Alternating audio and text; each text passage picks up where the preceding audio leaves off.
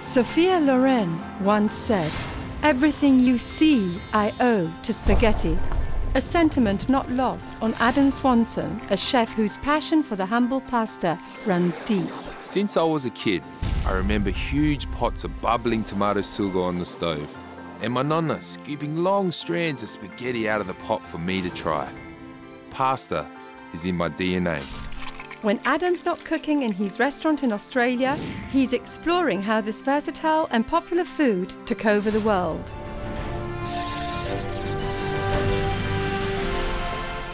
Over the next 13 weeks, Adam travels from as far south as Sicily to the glorious mountains in the north.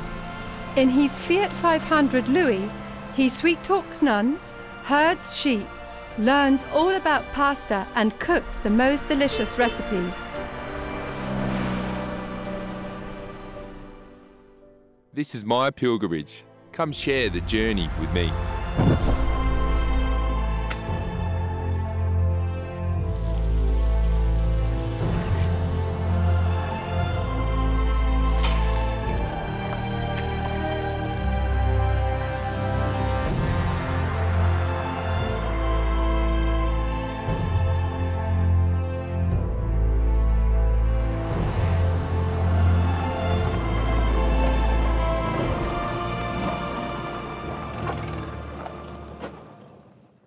Adam's family comes from the south of Italy, in Naples, a region known for its infamous volcano. His first stop is in Sant'Antonio Abate to visit the sister of his nonna.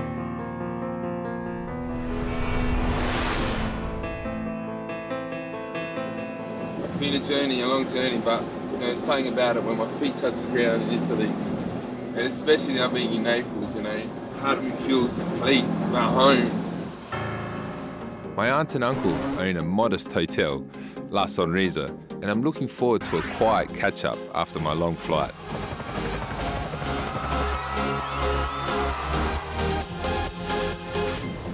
So this is my uncle, and today is just something amazing. I'm going to go find my auntie. So this is my auntie that I've come all this way for. Reminds me of my nonna back home. Just, you are everything to me, Zia. Zia is basically the closest thing to my nonna. The closest in looks, the closest in personality, closest in the way she cooks. Words cannot describe how she cooked, and she controlled the kitchen. Nobody was allowed in her kitchen, no one. My nonna wasn't allowed in, I was the only one allowed in. Yes, I know I talk about it all the time, but she is the reason why I'm a chef today. She is the reason. There's no ifs or buts.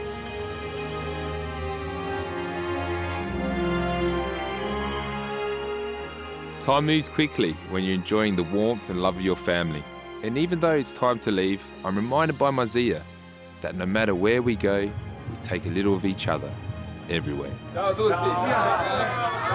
Ciao. Ciao. Ciao.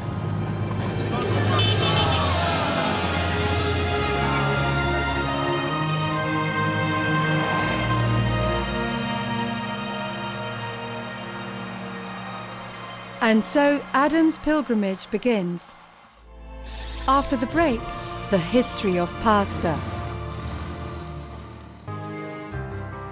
Just about everybody remembers growing up eating pasta, but there's a bit more to its history than you might think.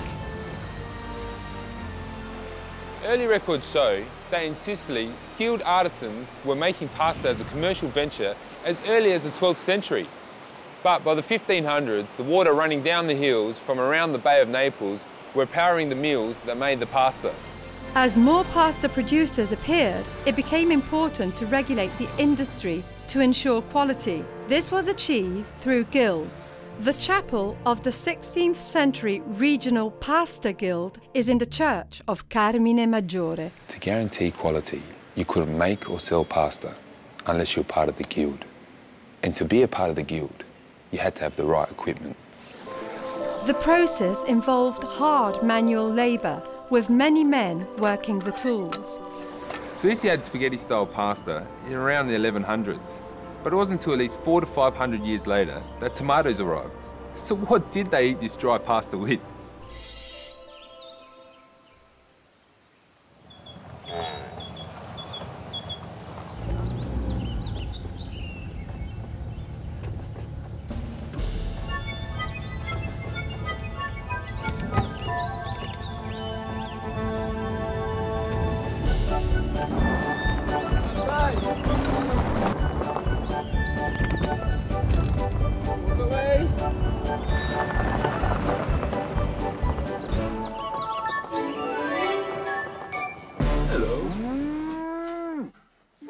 Cheese seems to be a common feature in many pre-tomato recipes.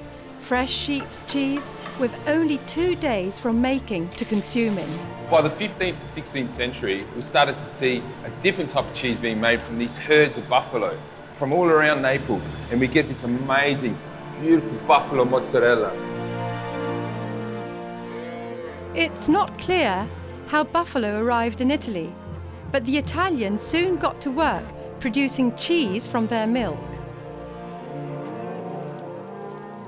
Well, seriously, I would never thought in my lifetime that I'm going to milk a buffalo, but you know, we're talking maybe 300-400 kilos sucker.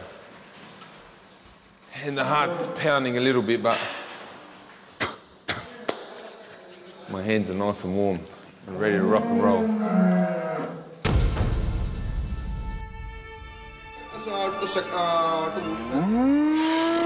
This is it. Small. 1, 2, 1. 1, 2, 3. 1, 2, 3. It's quite awkward, let me tell you.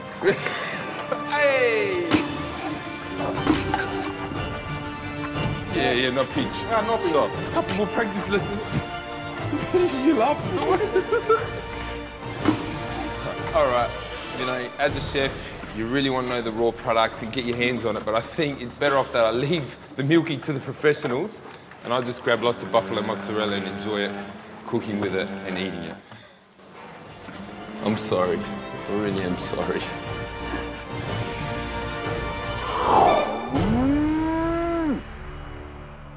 Adam has tracked down a Michelin star chef that shows him a delicious pasta sauce made without tomatoes.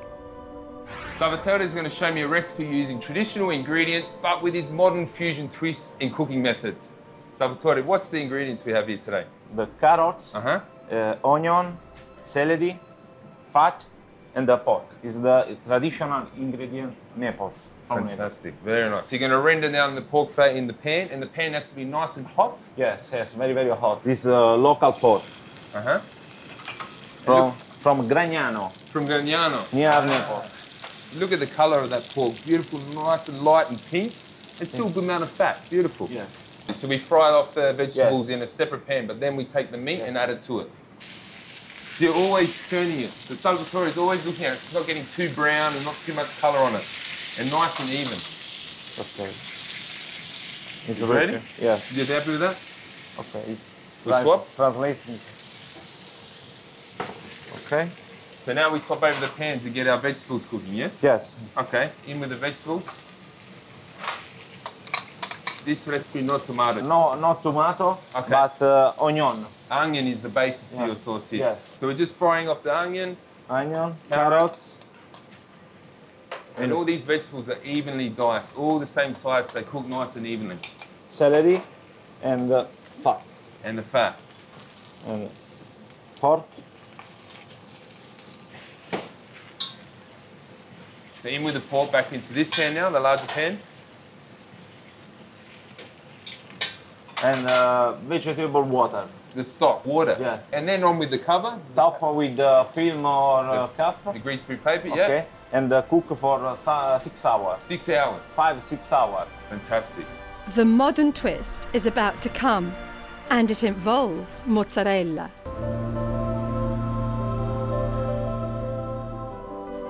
It's been 6 hours and the onions look really cooked out, Salvatore. Yes. And the finish, the cook, the pork is very, very soft. And the onion is very, very sweet. Because we've cooked it out for so long. Yes, yes. It smells amazing. Okay, so what's next? What's the next step to this dish? I cooked pasta. Okay, yeah. In with the spaghetti. Yes. Inside. Boiling water. Yes. Beautiful. Okay. The sauce, no tomato, ma onion. So the onion is the basis to the sauce. So he purees it, gets it nice and smooth, strips the pork, tosses the pasta through, and I can't wait to see you finish this. Whilst the pasta's cooking, Salvatore has strained and pureed the sauce.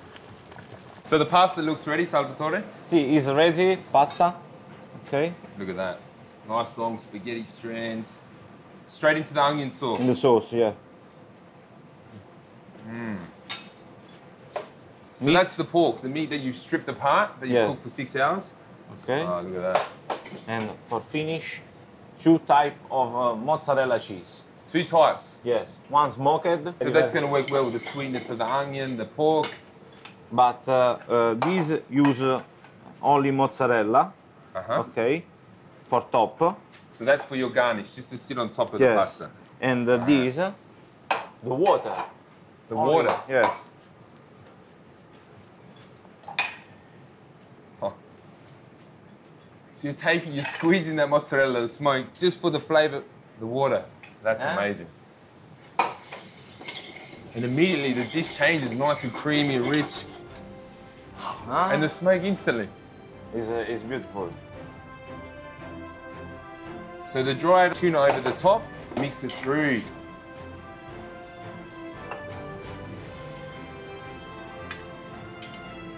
On top, onion sauce, A little more of the onion. the mozzarella. So the plain mozzarella just sitting on top. It's got a spiciness from that leaf also. Oil, Italian, is ready. Salvatore, thank you very much, not only for allowing me in your kitchen, but showing me how much passion and love you have for food. And I really appreciate that. Thank you so much. No, thank you. Ciao, Adam. Ciao.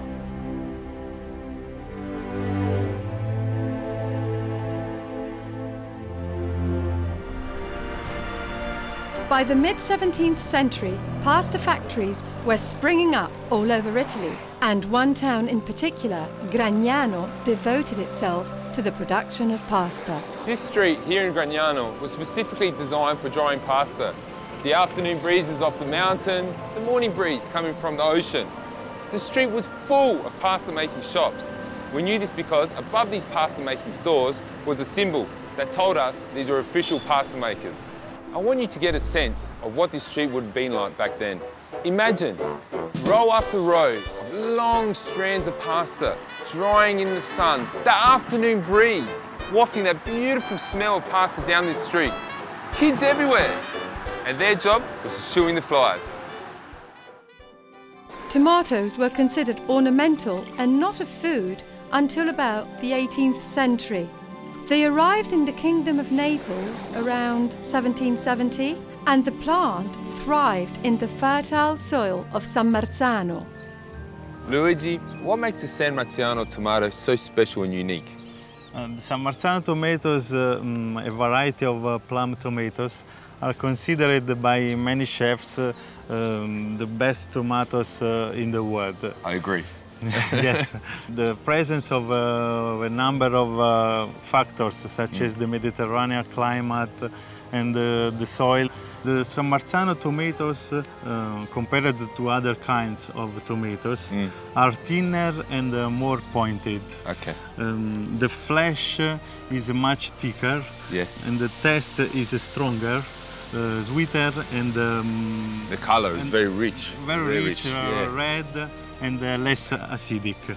Tomatoes now are planted in the full Agro-Nocerino-Sarnese Valley. That's the region, the area? Yes. Where we are today, right here? Yes, in the soil, in the shadow of the Monte Vesuvius. So that comes back to the soil being the richness of the tomato comes from the volcanic soil. Yes, and beneficent of the influence of the sea. So that the sea and the Mount Vesuvius helps the tomatoes and the temperature not changing. That's perfect. I understand back home in Australia we grow a lot of tomatoes in the glass house, but here you have specific rules and guidelines to growing the San Marzano tomato. Yes. We support them in the whole technical process. But with the harvest, it's not done by machine, is it? The picking, it's all done by hand. No. I understand. Yes. So for guarantee the quality and the color and of the product. So from picking, when you receive the tomato, to into the tin is how long? Time is along maximum 4 hours. 4 hours. 4 so hours. from being picked to getting into the tin is 4 hours, and that's what I love. I have to look at these things. Look at the flesh. Look at the color. Test. The smell of the tomato. I gotta. Yes. Oh, the taste is so fresh and clean. And you know what, Luigi? This makes me think that I need to cook myself a plate of spaghetti napoletana. A recipe inspired by the streets of my mother's hometown, Naples. I have basil, buffalo mozzarella, and what am I going to be cooking? Well, spaghetti nap, of course. After the break, Adam's spaghetti napolitana. The recipe is simplicity at its best, and using top quality ingredients will help you achieve the ultimate plate of pasta. For the full list of ingredients and method, visit adamspastapilgrimage.com. Getting this recipe started, we need to get our spaghetti into the pot. Adding a good amount of salt to your water will help create that perfect plate of pasta. Just give your spaghetti a little stir to make sure that it all goes down into the boiling water and cooks nice and evenly. So the pasta is going to take about 8 to 10 minutes, and in that time our sauce will be cooked. So this dish is really simple. To get the sauce happening, we need to get our olive oil on into the pan, a good amount. It just will help with the flavour of the San Marzano tomatoes and garlic. I noticed whilst I was in Naples, you know, there was a flavour of garlic in my sauce, but I could never ever find it. But what I found was what they do is they grab their garlic, open hand, grab a clove, you know, there's no need to chop, nice fresh garlic. So what we're doing, we're infusing the garlic flavour into the olive oil. That way we can remove it about 6 minutes in. I can smell that garlic infusing into the olive oil. I'm just gonna get my heat up a touch. In with our tomatoes. Now, it might splatter around a little bit, so just step back. Using your wooden spoon, just squashing those beautiful whole tomatoes down. And what I love here, I love seeing that golden olive oil start to infuse and work together with those rich red tomatoes. And that's what a spaghetti napoletana is all about. So that's going to need about 5 minutes. Bring it up to the boil, then drop it down to a nice simmer. Now, every sauce just needs a little sprinkle, a little bit of seasoning, just a little bit of salt. Now, I'm not adding too much because of the fact that I've added a good amount of salt into my pasta water, and by the time I take out that fantastic spaghetti, add it into the pan, the flavours will come together and I won't need any more seasoning. Don't forget to take the garlic out of the sauce. Now, here's my tip. Take the spaghetti straight out of the pasta water, into the pan. Look at that, those beautiful long strands of spaghetti. Just using the sauce and the heat from the spaghetti will help finish off the cooking process. The flavour of that sauce jumps into the spaghetti and your pasta becomes a family classic. And this is why I love this dish so much. Mix it all through. A little bit of basil I need. No need to chop, just using your fingers, tearing the fresh basil straight into the pan. Here is my little twist to spaghetti napoletana. Buffalo mozzarella. I love this cheese. Look at that. Look at this beautiful curd. With the heat, just dropping small little torn pieces into the spaghetti. Give it a little toss, and we're almost at the finish line. Let that heat in the pan just melt down that buffalo. And there it is. Simplicity at its best. An Italian classic spaghetti napoletana.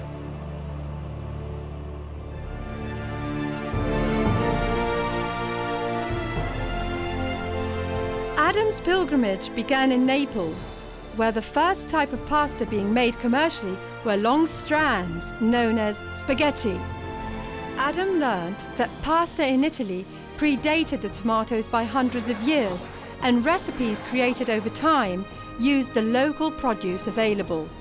But more importantly, as pasta became more popular, specialist tools and guilds were developed to ensure pasta quality was maintained.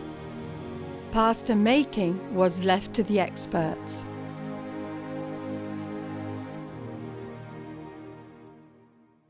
The next part of my pilgrimage takes me to a place that was invaded by many armies. Each civilization brought new ideas, and each left something of their culture behind. And perhaps the greatest cultural inheritance was left by the Arabs, couscous. Come join me in Sicily. For this episode's recipes, stories and more, visit adamspastapilgrimage.com.